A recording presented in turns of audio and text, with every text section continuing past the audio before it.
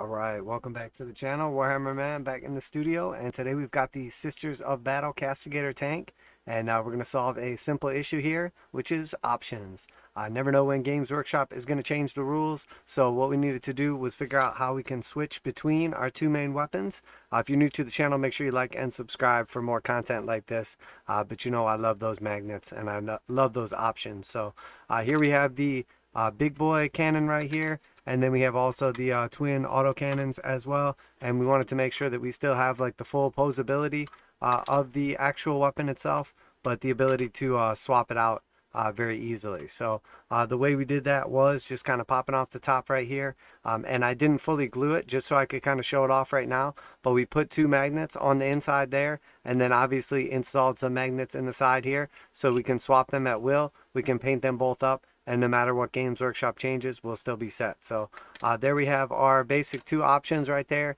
Went ahead and magnetized everything and got it ready to go.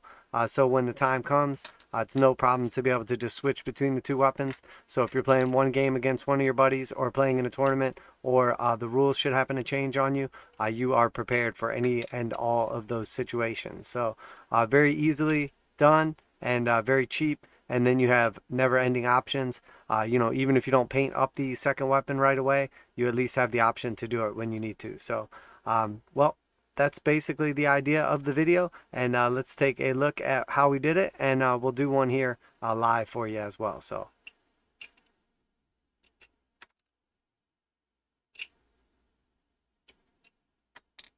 And when it's all said and done, obviously a very simple modification that will reap dividends into the future, is even if you only paint up one of the weapons initially, if the rules should change, or if you decide you want to use this tank in a different way in the future, it's always an option with minimal additions, as in just painting the other turret. So we've installed two magnets on the sides here, and then obviously two on each of our main guns, and then it just slides right in there, still fully posable, and then you can swap them out no problem at all. So very cool and very simple, and then you have unlimited options after that. So let's take a look at how we do it. So alright, so in order to solve the problem, we got to figure out exactly what the problem is. There are two small little pieces right here that you only get one for each side of, and there's two different weapons obviously. Those pieces just go in between our little swivel and where they mount right here. And then once they're attached in, you can swivel this weapon and use it freely, but you don't have two sets of them, so it's not an option to somehow leave this unglued and then be able to take it apart and swap them out. So what we had to do was figure out how we were going to eliminate that. So the first step is to basically, what we decided to do, install two magnets, one on each side, here and here, or alternatively here and here, because that's going to be like our swivel inside of the actual weapon itself. So in order to do that, then we'll be able to remove the two little tabs from our two weapons here, and then put some magnets in these, and then we'll be able to put them inside of here without having to take that apart. So there's two steps here basically. We want to magnetize this, and then we want to magnetize our guns as well. So first and foremost, we're going to need to remove these tabs right here, which can obviously be done any way you choose. In this case, we're just going to go ahead and just clip those tabs right off here. And for this one as well. All right, so that is done. So now the tabs have been removed. We do want to just kind of clean up this edge just a little bit here.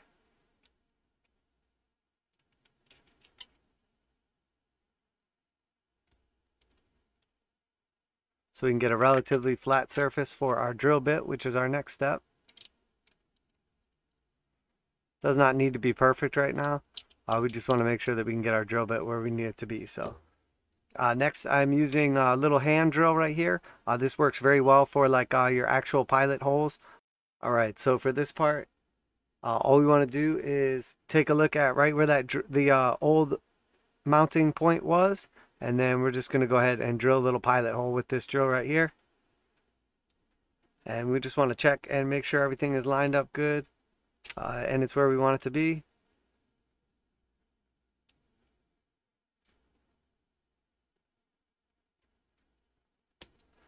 And once we have it where we want it to be, we're just going to go ahead and make sure it's nice and straight, and drill right on in there.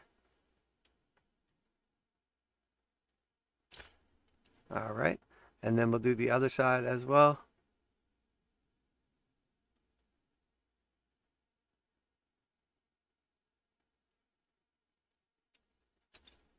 And there we have two little pilot holes there. Now we'll do the other one also. So we're just going to line that up and just make sure that we have it centered right there. And we'll just line that up and make sure that we have it centered right there. Don't mind this drill is a little bit squeaky, but it is in fact the Games Workshop hobby drill that they offer. Very good for like your initial pilot holes, although it won't take some of the larger drill bits that I use standard. Alright, so there we have our pilot holes all drilled and ready to go. The next step is to drill them out to the appropriate size that we want for our magnet. So this is slightly larger. Just going to go ahead and line that up right here.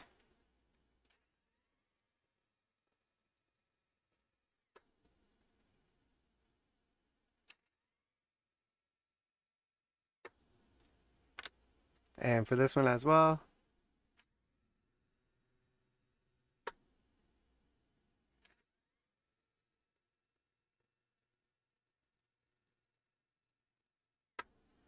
Alright, so now we have our holes drilled out there. We can go ahead and clean them up just a little bit if we want now.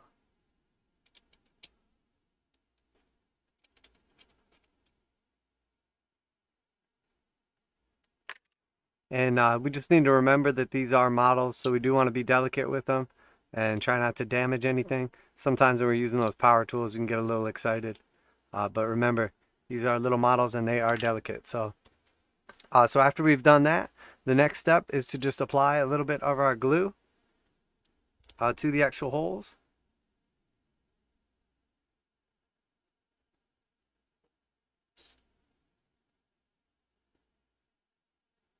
You can use whatever kind of glue you want. I ran out of regular super glue. Well, actually they were out of it at the store, which is a common problem right now, random things being out.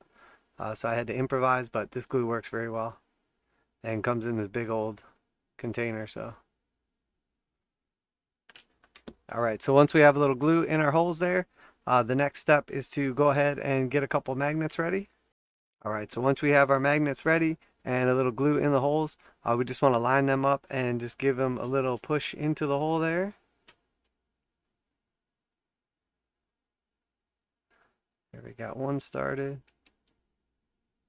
And we just want to make sure that we have them lined up already. Because I have two of these tanks and I want the turrets to be interchangeable, I need to make sure I put these in the same way. Alright, and then once we have it in our hole started there, I'm just going to go ahead and take my tool here and give it a nice push. And all I'm looking to do is just push it in there until it's flush.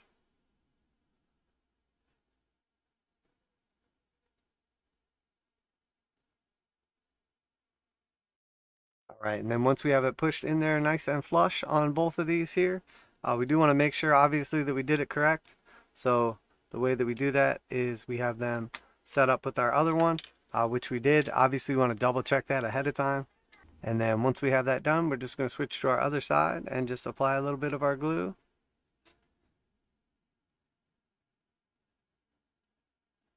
Obviously in this case too, because of the size hole we're doing and everything, we can push them in there and just the actual pressure keeps them nicely secured as well. So once again, we'll just sort of line it up with our hole there.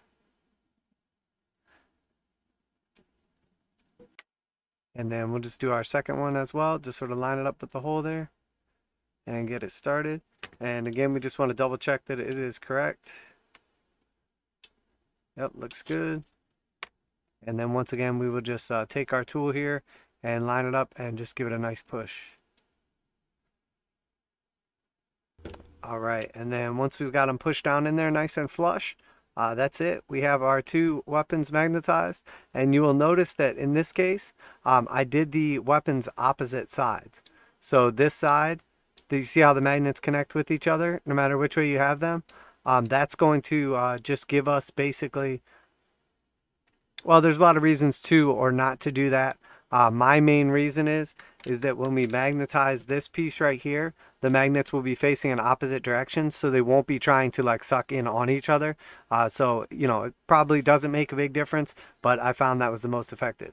So this is the one we've already magnetized, and we'll see here we can just slide them in and we're good to go. So the first half of our setup is done. We now have our 2 weapons magnetized and good to go. So now that those have been magnetized, we need to get to the difficult part. When I say difficult, it's not actually that much more difficult. It's just a little bit different. You have to get a little creative. So obviously we have now these holes here, and we need to figure out exactly how they line up and where the turret will be placed inside there. So if you actually look down in there and you could see the gap is much larger than the small magnets that we've used here. So those magnets will not work. So what we're going to do is we're going to use a larger size magnet on these. So in order to do that, what we want to do is just flip it over here. And I've just checked to see where the actual turret lines up. And it's actually primarily on the top here. So what we want to do is we want to take a larger size drill bit. And this is going to be the size of the magnet that we put into here. And we want to just make this hole slightly bigger. So you'll see like the drill bit will kind of fit in there, but can't freely rotate. So the easy way to do that is just do it by hand and be very gentle. So we're just going to kind of line it up in the corner here and just give it a twist by hand. And that's just going to make this hole just slightly bigger. And then once we get it just slightly bigger, we're going to line it up almost how the magnet will place in there and then just give it a little twist. So once we just kind of clean that out a little bit now, we can take our larger magnets and just kind of show you how those are going to go in there. So here we have the larger size magnets here, and we'll see they were actually just slightly too small to fit in there initially, but now they fit right into place almost perfectly. So, and then once we push the other side in, again, same thing. Now we do want to be careful. I would recommend not gluing this piece on here if you have not done it yet, as those pieces can be like a little delicate, and we definitely don't want to break anything when we're kind of muscling around with this. So, so now we're going to take one of our already magnetized turrets here, and we're just going to make sure that we line these up correctly, because we want obviously the magnet to go in correctly. So we're going to flip this upside down, and we have this flipped upside down, and then we know that the magnet will need to go in that same way. So once again, we'll just take our tool right here, and we're just going to go ahead and we want to push it in with this side. So we want to make sure that we have a couple magnets lined up and ready to go. So here we have our magnet lined up right here. Obviously the same way as the turret.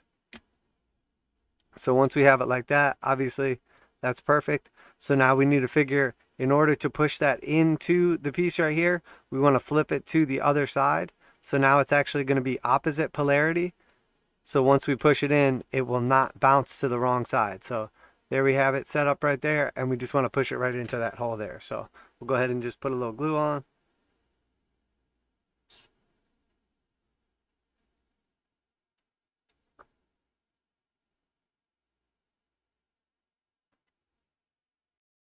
Alright, so there we have the first one in place, and we just want to do the same thing with the other one. So we make sure that we still have our turret upside down here.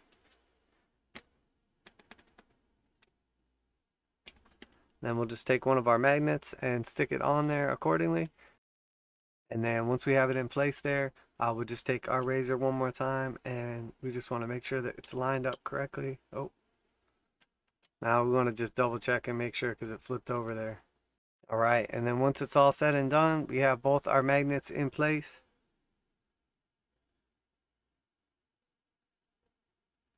And plenty of clearance on the sides there. I do want to let them dry for a couple minutes before we start putting anything magnetic in there and potentially busting them out.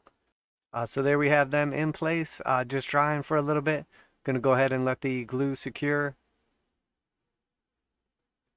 But as you can see, there's plenty of clearance for the actual barrel to slide into place, which is what we want. So once those are dry, we can move on to the next step. Alright, and once those have had an adequate opportunity to dry, we're just going to go ahead and secure the turret in here. So we'll just put a little extra glue around the edges. I want to make sure that we get some on the tips of the magnets here as well. So we'll just get a little glue around there. Do want to avoid the surface as best we can. And we'll just take our bottom portion of the turret and go ahead and attach that.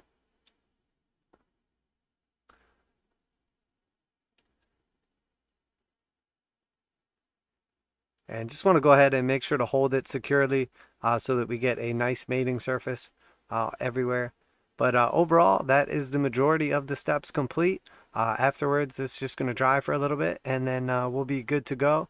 But just to kind of show it off while I'm kind of squeezing it shut still, we can go ahead and take our first turret and just slide it right in, and we'll notice that we have everything that we were looking for.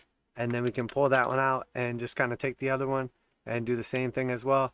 Slide her in, and there we go. So there we have successfully magnetized our turret.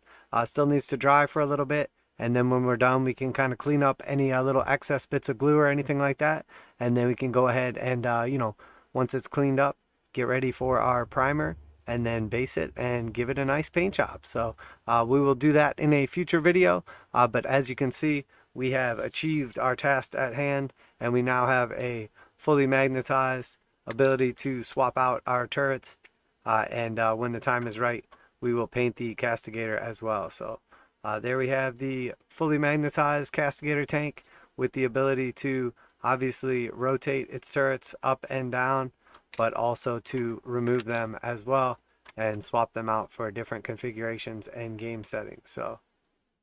So we have both options available to us, still have the full flexibility of the kit itself, but don't have to worry about rules changes or different configurations for different games. So if you liked the video today, make sure you like and subscribe, share it with your friends, and anywhere on social media you like, and make sure that you tune in for more videos like this, including the painting of Castigator tank as well. So there we have it. We have achieved the task at hand. We can fully magnetize and swap out both of our options here as well. So now we have both the Castigator heavy weapon options available to our tank. So make sure you like and subscribe, share it with your friends, and if you learned something from this video, tune in next time as we will be painting this bad boy in the future as well. So there you have it, guys. Warhammer Man Studios. I'm Warhammer Man, and I'm out of here.